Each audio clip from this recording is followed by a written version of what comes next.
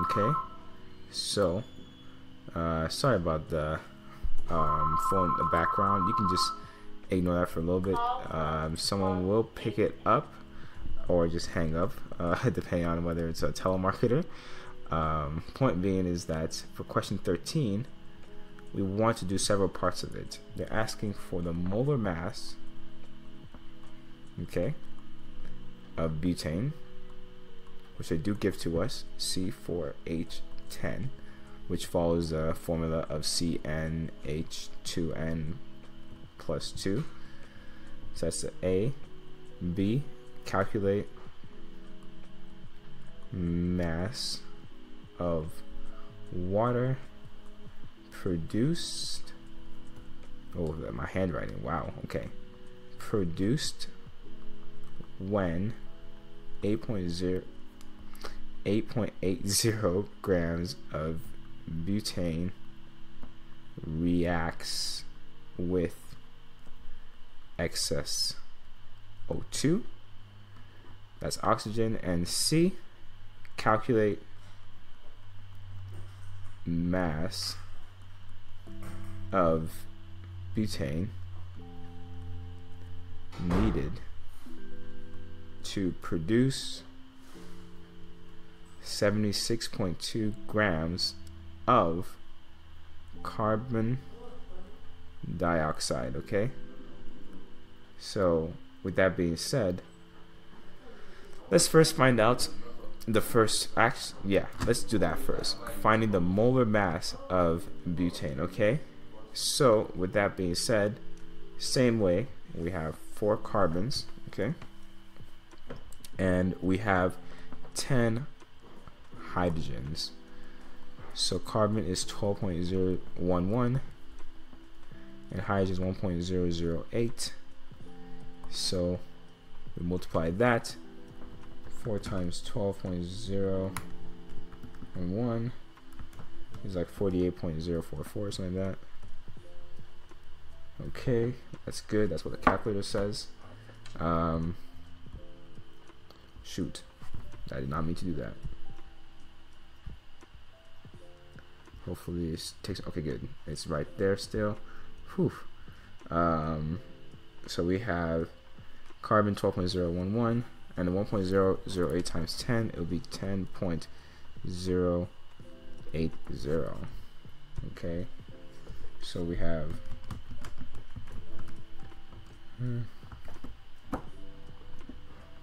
okay, so we have as a total is going to be 58.124 grams per mole. So now we have the first part, the molar mass of butane. So now they're asking us to calculate the mass of water produced when 8.80 grams of butane reacts with excess O2. So with that being said, this is a combustion equation. So they kind of imply they need to know what a combustion equation does. So we know that, well, not we know. What we do know is that C4H10, okay? Combustion is just when it reacts with oxygen, hence why they mentioned excess O2 plus energy, okay, is going to be now CO2 plus H2O, okay, in gas form.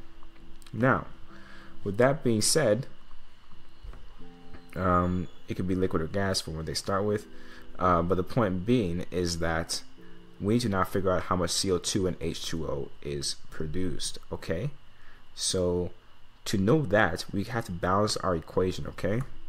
So we have 4 carbons here, meaning that we need 4 CO2, and we have 10 hydrogens here, meaning that we need 5 H2O, okay? That will be how you balance that, but we're not done yet, because now we know how many oxygens we have in total. It will be 4 times 2, that's 8 oxygens, plus 5, we need 13 oxygens. But we have O2 here, meaning the only way to actually make this fit is by doubling everything to now we have 26 oxygens, because that would make this 2, that would make this 8, and this 10. So it'd be 2, 13, 8, and 10. Let's see if we got that right. We balanced it out.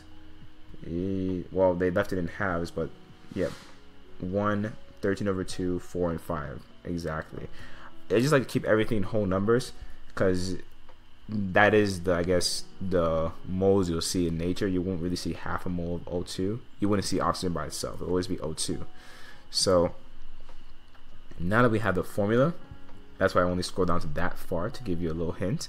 To find out how much when 8.80 grams of butane reacts with excess O2, we need to convert that grams into moles using our molar mass. So we have 8.80, okay, grams times 1 mole, because we have to make sure we put in the numerator what we want and what we had to cancel out.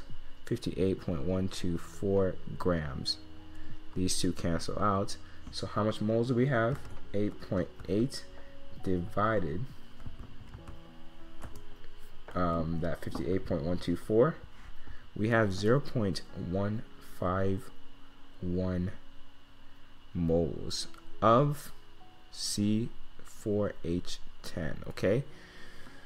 So now that we have that, actually, what we want to do, they're asking the mass of water. Okay, so not only do they want H2O, they want the mass of it. So we convert again. So 0.151 moles of C4H10. And you're probably wondering what we convert it with. Well, we know what we have, which is a C4H10. So to cancel out, we need it in the denominator. So for every 2, based on our filled equation of 2 moles of C4H10, we have 10 moles of H2O. So in total, you're really just multiplying by 5, and that gives you your moles. So we have 0.757 mole of H2O,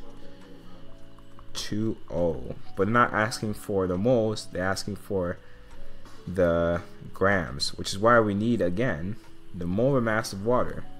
So same way, but I'm going to do it a little bit tinier. H2O is 2H10, so that's 2.016 plus 15.999 together. Okay, 18.015 grams per mole. We throw that into the equation, 757 moles of H2O, and we don't want moles anymore,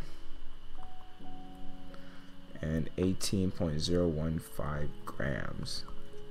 So this times that 7.757, we have in total 13 point, let's see if we need to round, because they have only 3 significant digits in the 8.80. So 13.6. We want 3 significant digits. Okay, grams of H2O. That is our answer when excess oxygen, aka it's not a limiting reagent, the limiting is the butane, reacts with the limited amount of 8.80 grams of butane. So that's what happens there. Now they're asking, calculate the mass of butane needed to produce 76.2 grams of carbon dioxide. So this one we kind of have to now work backwards, okay? So we know 76.2, right? And if we did the same thing here, carbon dioxide, 1 carbon, 2 oxygen, that is equal to 12.011, 31.998, add them together. Okay, that's 44.009 for CO2. Okay, that's carbon dioxide. So 76.2 grams. Okay, and now we know how much grams per mole. 1 mole of CO2. These two cancel out. So now we have 76.2 divided by that. That's a whole 1.73 moles, okay, of CO2. And then based on the conversion factor here, there is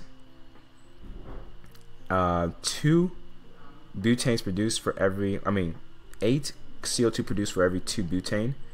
So if we put that in the equation here, we have the, well, CO2 we needed, and then we want to go to butane. So that'll be 2 C4H10, so that's 2 moles, sorry, and 8 moles of CO2. So really all you're doing is just dividing by 4.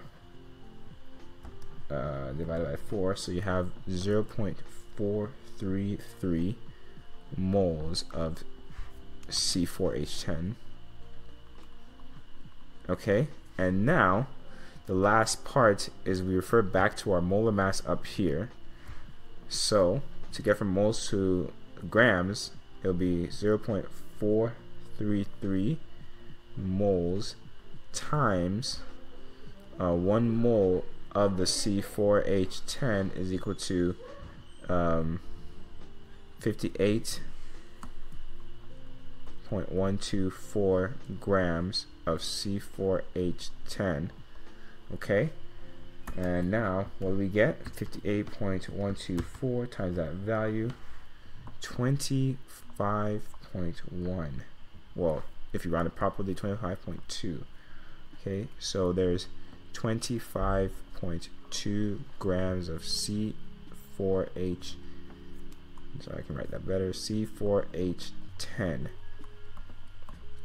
needed to produce 76.2 grams of carbon dioxide. Okay, so let's see how we did. So exactly, we definitely got that molar mass part correct. 58.12, slightly different because they have different values for their oxygen and carbon. So now with that being said, as we do our work, yep, they got 30.6 grams of water, which is good. And for their carbons, as they're breaking it down, they also got 25.2. Perfect. So with that all being said, this is correct. Okay, and that is for question 13. So now we're officially moving to question 14.